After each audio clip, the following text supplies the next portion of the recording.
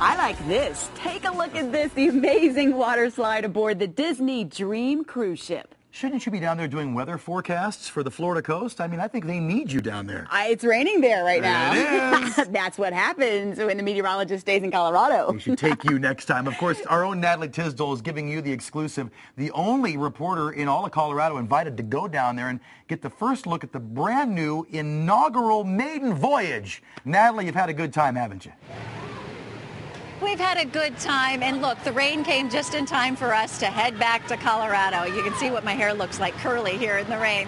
So today we're getting ready. Whoa, somebody's getting ready to go down the slide. It's loud. Okay, so we wanted to tell you, and all week we've been telling you about this cool feature on the Disney Dream cruise ship. It's called Aqua, and it's the first water coaster on a cruise ship. Let's take a look at some of the video because I got to try it out, and wouldn't you know, they put a camera right in front of me so you get to see me scream all the way down. Let's roll that video as I tell you a little bit more about the Aqua. It's a 765-foot water coaster. Why is it a water coaster? Well, because it's kind of like a roller coaster and a water slide mixed together, and that's what it feels like too. 4 decks in height. The water gushes 10,000 gallons of water per minute. It's so much fun. It actually goes 12 feet over the side of the cruise ship so you can see the ocean below you. It's amazing. I had a really fun time. It gets the thumbs up from my 10-year-old daughter, too, who went once and then had to climb right back up and wait in line to go right back down again because it really is that much fun. Joining me now is Peter Ritchie. He is an Imagineer with Disney, and you were responsible for putting this whole thing together in the Aqua, weren't you? Absolutely. I've been the project manager for the Aqua and many other features on the ship. Well, tell me how it all came about and how challenging it was to build a water coaster on a cruise ship. I'll tell you what, we were challenged to put the biggest and best slide we could do on a cruise ship.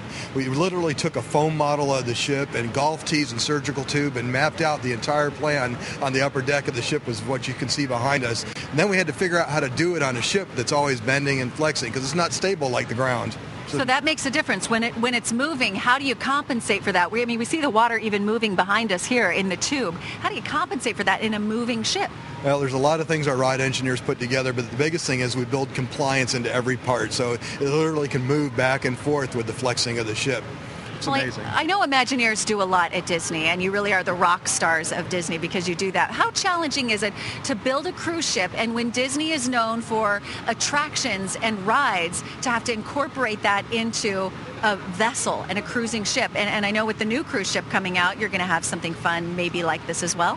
Oh, absolutely. You know, we've already been in the cruise business for a long time now with the Disney Magic and Wonder. So we took the best of those features, and then we take what we've already built in our theme parks and other attractions and put them together the best that we can here. There's lots of bright minds working together to create the most immersive guest experience that we can, because we want to bring you into our environment so that you can escape the reality and enjoy your vacation. That's what it feels like. So how many times do you think you've done the Aqua?